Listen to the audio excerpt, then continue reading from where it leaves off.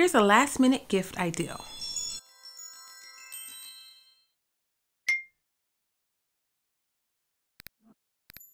Hey y'all, I hope you're doing well. So if you guys remember, not too long ago I went to the Dollar General and I picked up a few items to make last minute gifts. So I got this yarn here, but you'll also need like a 5.5 millimeter or 6 millimeter, which is a crochet hook I or J, any kind of cotton yarn. I got mine again from the Dollar General, and a yarn needle would be helpful. So again, this is the Re-Up yarn from Line Brand. Now this is just a regular recycled cotton 4-weight yarn, but any kind of cotton yarn that's 4-weight would work for this project.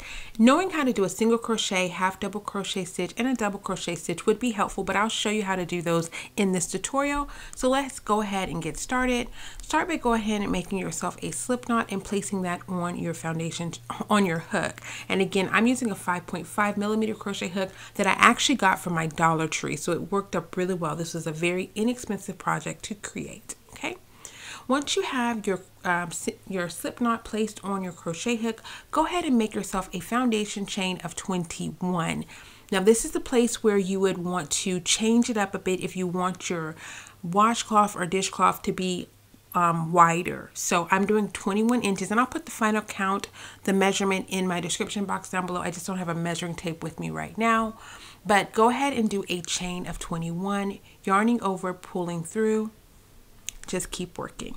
So again, yarning over is just wrapping the yarn around the crochet hook and then just pulling it through the stitch. If you have any issues with if this is going way too fast, guys, please check my channel. I do have videos that take these beginning stitches a lot slower. Okay, so just continue working until you get a chain of 21. Once you have your foundation chain completed in that second stitch from the hook, so not the one where your crochet hook is, but the one right next to it, go ahead and make your first single crochet stitch. And I'll show you how to do that slower here. So just pull your yarn apart, stitch apart a little bit so you can see where you're going to place your crochet hook. Insert your crochet hook and pull through, yarn over and pull through both loops that are left on your hook. I'm going to show you again, okay guys? So don't yarn over, just put your crochet hook straight through the next stitch. If you give it a tug, you can kind of see that stitch a little easier. You're going to yarn over and then pull back through. My yarn naturally goes in the right spot, so I don't actually do an actual yarn over, but if it's not there, make sure you wrap your crochet hook, your yarn around your crochet hook before you pull it back through. I hope that makes sense. Insert your crochet hook, yarn over, like that, pull through, yarn over, pull through the bottom two. Okay, you're going to do a row of single crochet stitches all the way down the foundation chain. Okay, so just keep working. You should have a total of 20 when you're complete.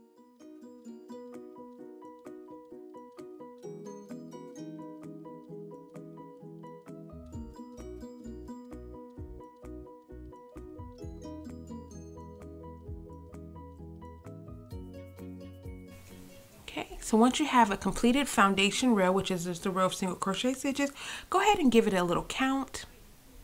And you can see here I turned it to the side and I'm counting it easier. You should have a total of 20. Okay, just like that. Now that's how we're going to start this project. Go ahead and do a chain of 2. Okay, turn your work.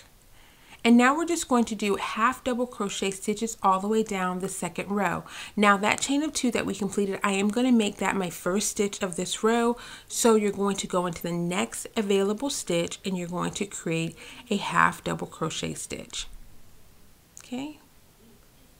So basically you're just going to yarn over, insert your crochet hook into the next available stitch, yarn over again, pull through, yarn over, pull through all 3. So that's a little bit different than our single crochet stitch that we just created in the previous row, but I think you can get it if you just kind of follow along with the screen here.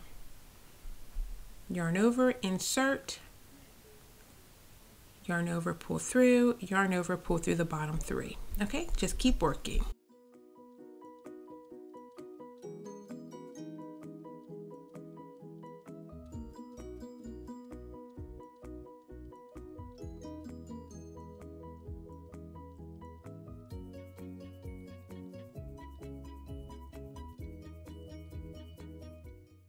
Okay.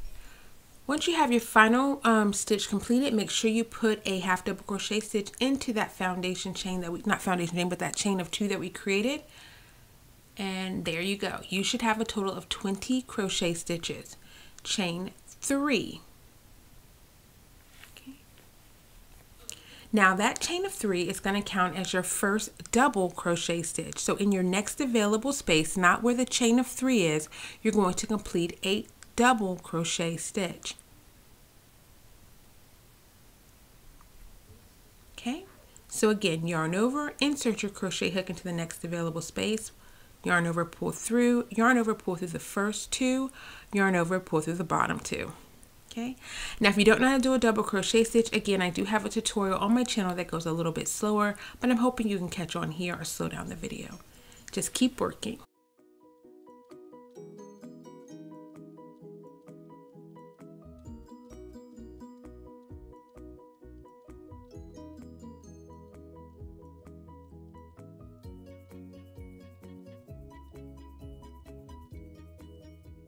Okay, so you should have gotten a complete row of double crochet stitches, making sure that you do get a final double crochet stitch in that chain of 3 at the very end of the row.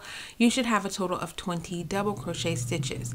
Now guys, this is going to be a simple project in that all you're going to do at this point is you're going to alternate between half double crochet row and a double crochet row until you get to the desired length or height for your dishcloth. Okay, so basically we started with a row of single crochet stitches. We're going to do a row, we did a row of half double crochet, we did a row of double crochet, and now we're alternating back to a half double crochet row. So I'll just show you here to get you started, but essentially that is the pattern for the dishcloth. Very easy peasy. If you don't want to alternate, that's okay too. These are just dishcloths. They're very convenient. They are absolute perfect last minute gift ideal, home warming ideal, and I got these really cute ornaments that go perfectly with the theme for these. So if you haven't checked out your local Dollar Tree, if it's not too late, go ahead and look there and see if you can find some really cool ornaments to pair with these dishcloths. But anyway, just keep working, half double crochet all the way down the row, then you're going to chain 3 and then go to a double crochet row. So I hope that makes sense. You're just alternating at this point between a half double crochet row and a double crochet row until you get to the end. Now, really quickly, I do want to tell you, I ended off my row with a row of single crochet stitches. That way it mimicked the beginning of my project. So the very last row, I did a row of single crochet stitches to finish it off, and then that was it. Once you're done, you're going to take your tail in and you're just going to weave it back through. In my case, I had the same color yarn, so it was very easy for me to hide my tail.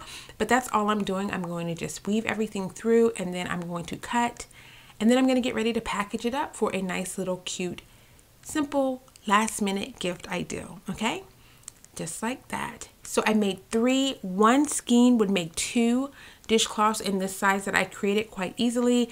I used 3 per little gift bundle because it felt a little fuller and it looked really nice together. So there you see I have 2, but I actually went in and made another tan one so that it kind of nicely sandwiched in that purple one and added that pop of color. And if you have any other color cotton yarn, you can switch it up some. So this is my quick little gift idea for you guys. I hope you have a wonderful holiday season. Any questions, leave them down in the comment section below, and I'll see you in my next video. Bye.